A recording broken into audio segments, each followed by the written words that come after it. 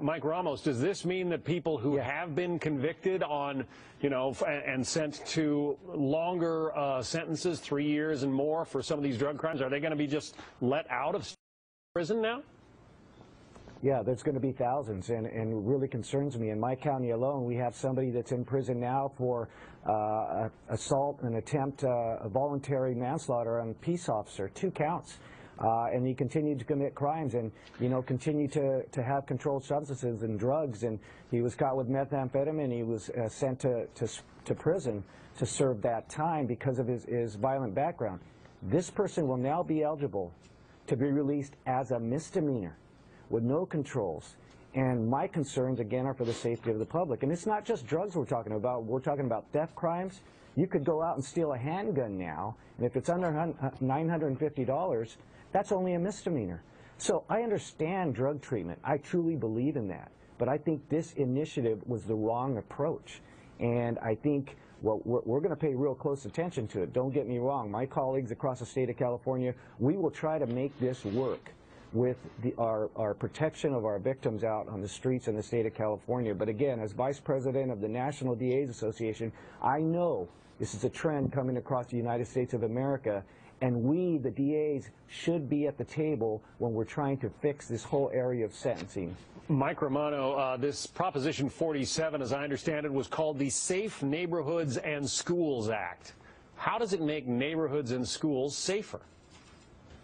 Well, first of all, I want to respond to something that DA Ramos said. First of all, nobody gets out of prison under 47 without a judge saying that they're no longer a threat to public safety. So first of all, we're only releasing people who are no longer threats to public safety, and we're only shortening their sentences a relatively short amount. So these are people who are already coming back into the community and who we're going to have to handle one way or another. The reason why Proposition 47 enhances our schools and our neighborhoods is because it directs the savings from these long prison sentences that have been proven, and all the evidence shows that these long sentences do nothing to improve public safety, and it directs those savings into the schools, into victim services, and into treatment for mentally ill and drug-addicted people. So Proposition 47 actually does 2 things. It reduces these unfair and unjust sentences, and it also directs those savings into treatment programs to hopefully reduce crime. And we've been doing this for 2 years in California already, and so far it's been extraordinarily successful. As I think Mr. Ramos knows, Proposition 36, which changed the 3 strikes law, has released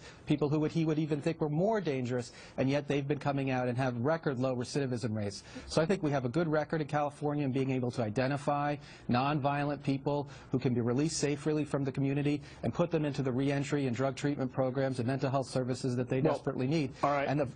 But Joe Schrank, I mean, by reducing some of these penalties, aren't you saying to people, oh, go ahead and use drugs? It's not a big deal. Society doesn't care. I think that one of the fundamental problems with this is that it presumes that by criminalizing these things that people use less. They do not. This doesn't do it. Engaging them in treatment works. Recovery works. That's a huge savings to the taxpayer when somebody is stable in their mental health and in their addictive behavior issues. So having them go to jail or with the threat of jail, it might motivate them in the short term, but it doesn't keep them off these substances in the long term.